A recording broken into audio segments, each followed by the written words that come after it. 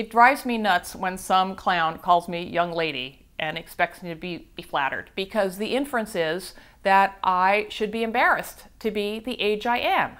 And I'm not embarrassed, but we're going to be embarrassed by this stuff until we decide that it's not embarrassing, and we're going to claim it and we're going to own it. And one of the ways this comes out all the time is when people say, "You look great for your age." And it sounds like a compliment, but it's really not, because it's actually drawing attention to the fact that there's some hypothetical idea of how people should look at a given age. If I accept the compliment, it's at the expense of everyone else my age who doesn't look so good.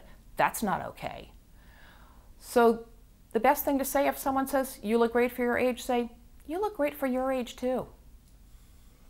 And then just be quiet and let them think about why what they thought was a compliment, because they probably didn't even think about it, doesn't actually feel like one, and what that says about their attitudes towards your age and their age, and how that plays out in our society.